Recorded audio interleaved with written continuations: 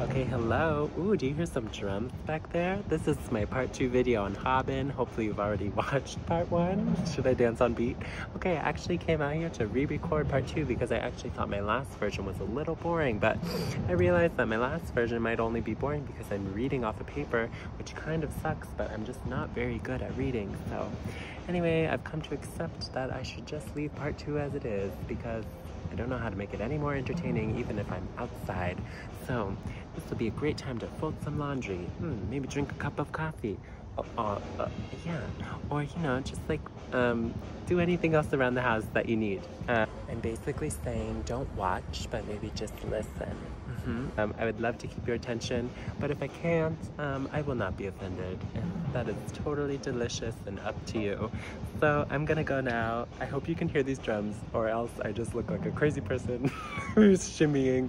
But anyway, here's part 2. Wah-wah. But before I begin, I do want to say that I always welcome critique and correction on anything I say or write when I share my takeaways about identities that are not my own. I'm never under the impression that I'm right, nor is being right my goal. I'm always learning, and therefore I'm happy to receive necessary corrections if/when needed. Okay. Gross. Okay. So the thing, oh goodness. Should I keep going? I'm gonna keep going. Okay. So the thing I'd like to highlight from Haben's book is that the motivation is not about helping those with a disability. It is about the recognition of the importance of personal autonomy, which cannot exist without one's access needs being appropriately met. The importance of autonomy is also something to consider when we focus on stories of the disabled community. Rather than listening to narratives about the disabled community from someone outside of it, it is important to listen to voices from the community itself. This includes me. I'm not a part of this community, and therefore if I cross any line within my writing here, don't listen to me and instead go directly to the resources that I am lifting up. For example, Haben. But in hopes of connecting with friends on here who I know are mostly hearing and sighted, I believe if we have been privileged with access to most all information, we would benefit to reflect on why we feel we may deserve this access while others don't. And the answer, in my opinion, is that we don't actually deserve access, but we may likely feel entitled to it simply because we've always had it. And we may then likely defensively suggest that it's just the way it is. However, it's long past time to challenge that that's the way it is or has been mentalities, because that school of thought has been complicit with leaving the needs of many behind for centuries, literally, and it's harmful, if not to you personally, then to others. Our society was not properly set up for those who are deaf, blind, or deafblind. These communities encounter many barriers to gain access to information that sighted and hearing people consume without second thought, and pointing this out should not be controversial or be met with defensiveness, because it is simply a fact. However, if you, yourself, do not currently prioritize access to those with a disability, either online or offline in your place of business, my goal is not to make you feel defensive or guilty, but it is to lift up Haben's work and have you reflect on ways to move forward with necessary inclusion and access in mind. There is no need to be defensive when pointing out our unacknowledged privilege, because it is usually just that, unacknowledged. And most times it's from a lack of awareness, which may also not be a personal failing, but often a societal one. I myself was not introduced to Haben's work until I was in college, and that is only because I was taking a deaf culture class.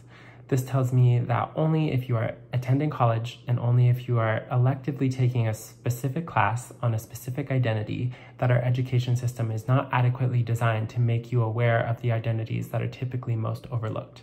And redundantly, they are most likely overlooked precisely because they are made into elective courses rather than required education. So how do we move forward as a society when we aren't explicitly taught or made aware of stories from the disabled community and are only introduced to these stories most often by chance encounters, like perhaps this post? We can make our personal goal to seek out the information from the disabled community and to learn from them about ableism that runs throughout our society, and then challenge the ableist thoughts within ourselves, as our ideals are often shaped by society until we intentionally confront them and challenge them personally. Then we can start thinking of ways to provide access in the small ways available to us, and it does absolutely make a difference. For example, prioritizing access in online spaces can make you aware to the access needs offline as well, When your mind is focused on access needs in one area, you likely become attuned to other areas in which it is not being adequately provided. And just in case anyone wants to roll their eyes at that, please refrain from trivializing small efforts like adding image descriptions or closed captions on social media. Instagram is a huge platform where a majority of users spend time on it daily, either to connect with friends or find brands and services. So imagine the frustration of not being able to access this platform if you did not have the necessary access accommodations. As a social experiment, I challenge you to scroll through Instagram today and click mute on any video without captions and try and figure out what's being said. Additionally, if you're next to a friend or a significant other, have them close your eyes, and then have them open Instagram for you and start reading people's captions out loud. And if they don't have image descriptions within the caption, see if you can understand what the image is about. And then maybe you can even have your friend read the comment section for you out loud to see if you can piece together what the image may be with context clues from the comments. But I guess the sad thing is that people shouldn't be isolated or have to try and use context clues to gain access to things that we regularly consume as a hearing or sighted community. This is not about feeling like you need to implement access online, but it is pointing out that if you believe that everyone deserves autonomy and access, then you should want to do this. However, no one is going to make you, nor is anybody forcibly requiring you to do so, unless you are a business and refuse to provide access when asked by somebody who requires it, because that is likely in violation with the ADA, Americans with Disability Act. But for personal platforms, for individuals, it is simply a choice. And for those who say things like, well, I don't know anybody who's deaf-blind or deaf-blind, this may be true, but it doesn't, I just got a text message, sorry. This may be true, but it doesn't omit that it is necessary to educate yourself about ableism and disability justice. This point would be just as ridiculous as someone saying, well, I don't have a friend of color, as a way to absolve them from learning about racism. And choosing to not include access just because you don't yet personally know someone with one of these disabilities actually keeps you from likely meeting someone from these communities, because you yourself are creating a barrier by not including access. So it's a cycle that only you really have the ability to change. I wrote a bit of a tone shift. Okay. Admittedly, I find it disheartening that some of the voices who speak loudly about liberation also tend to justify leaving the needs of those who are disabled out of their work, as if disability justice needs to have its own separate space. Perhaps I'm not the one who should be attempting to point this out, because I too still am learning, but I do find it disappointing when someone who speaks about intersectionality then focuses in on singular levels of oppression, but then also tends to feel frustrated and shocked when people can justify leaving them or the groups that they're advocating for behind. However, how can someone in this position be genuinely shocked when they too justify exclusion to those who are disabled? I really love these two quotes from Mary Fashik, I think I'm pronouncing that right, who is the founder and runs the account at Upgrade Accessibility. Non-disabled leaders who are working toward collective liberation should be looking to disabled leaders that are doing the same work. And another quote, collective liberation is not truly collective without the inclusion of disabled/chronically ill individuals. I believe that the goal is never to try and figure out which marginalized group has it worse, but instead to identify that injustice of any kind for any group is not acceptable, especially in a society where we have access to so much knowledge and we absolutely have the ability to address and make necessary changes to address our flawed society and the barriers it creates for marginalized communities, or more astutely, communities who have been made marginalized due to these societal barriers. I also don't think that we need individual leaders or heroes to create these changes. We need community effort to agree upon the fact that if we truly did our part on an individual level with community in mind, we could absolutely shape a better future together.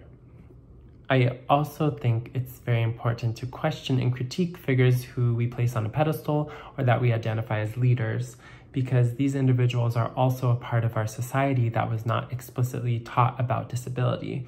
And therefore, they are also some of the very people who miss the mark as well with providing necessary access. Your favorite news stations, celebrities, or activists are also some of the very people who are not prioritizing access themselves, perhaps because they are unaware of the need. And I'm not pointing this out to blame anyone, but rather to acknowledge that you do not need popular, influential figures to give you the green light to prioritize access yourself and realize that it's important. You can additionally kindly inform these platforms or figures of who they are leaving behind when they don't incorporate access themselves. I say kindly, or at least that would be my method of choice, because I personally understand why so many would be unaware in our current society, and you can absolutely point this out without becoming antagonistic or assuming that they didn't provide access due to malicious intent, but likely due to an unawareness or a lack of education on the topic of disability. Lastly, I always mentally prepare myself for defensive and conflict. Perhaps it's unnecessary, but just in case. As a note to anyone who may be irritated by my pointing out inequality or injustice because you'd rather focus on peace or getting along, this response is rooted in toxic positivity and one that does not allow for proper critique of our unjust society. It is also a typical response from those who already reap the benefits of a privileged identity.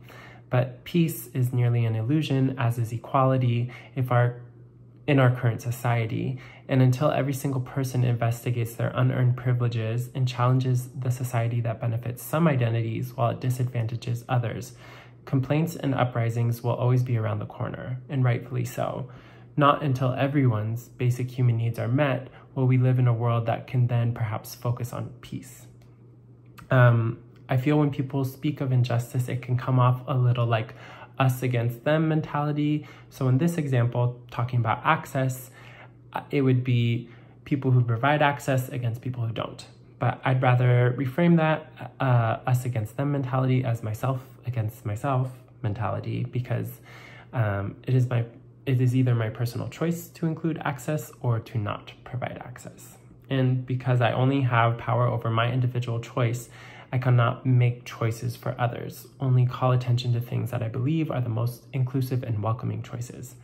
So to be clear, I'm not against anyone who doesn't prioritize access themselves. I'm simply encouraging us all to consider why we don't already provide access, and if we would be willing to see why it's an important step for equitable futures.